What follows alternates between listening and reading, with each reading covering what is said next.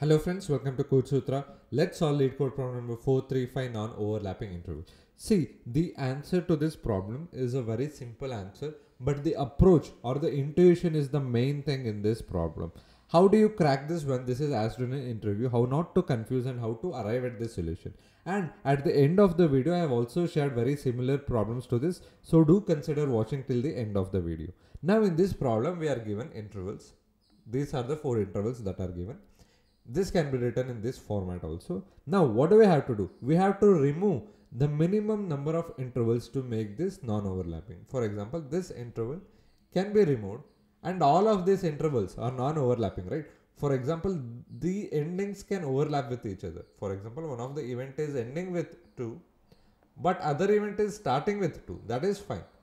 The ending and the starting time can be same, but it should not go like this. That is from 1 to 3. So if we remove this, we will be having 3 non-overlapping intervals, right? So the answer in this particular case is just equal to 1.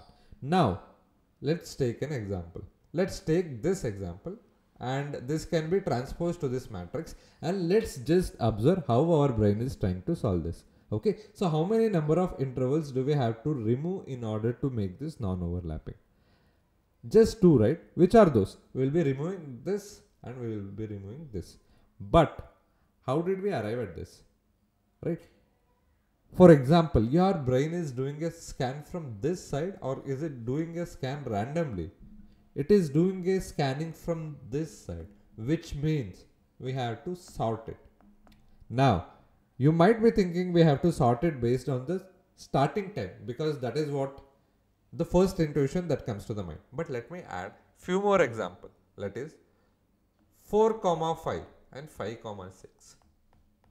Right? If we add this example 4, 5 and 5, 6.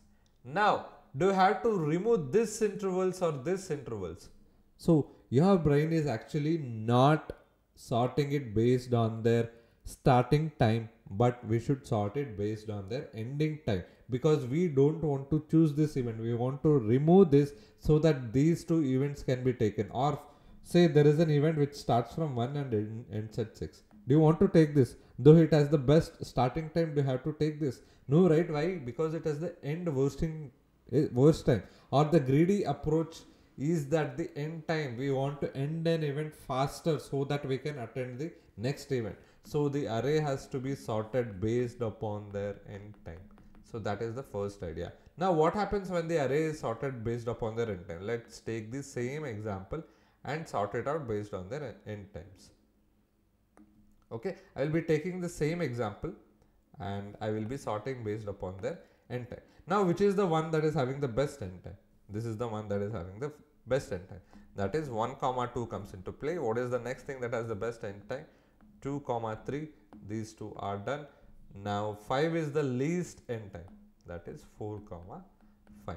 Now you can just go on about it with the same 4, 6, 5, 6, and we have one more event that I have written 5, 6, but we can just remove it.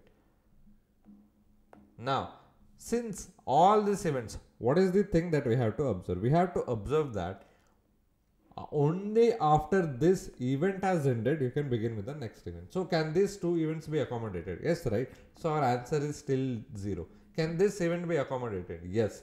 Can this event be accommodated?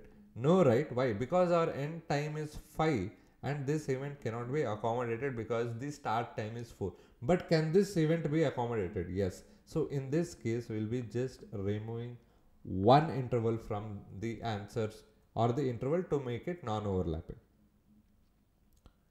So which is that interval we will be removing? I have missed 3, 6 because it has the one of the worst end times, and there will be 3, 6 also here, which should not be included once again. So our answer will be 2 in this particular case. Why 3, 6 is also not able?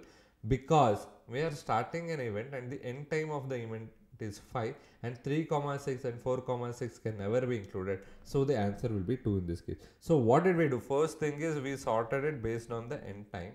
Next is we will have an end time. Initially what will be the end time? The end time will be minus integer dot min value, that is the minimum end time. Then from the first event, what we will do, we will check if the start time, if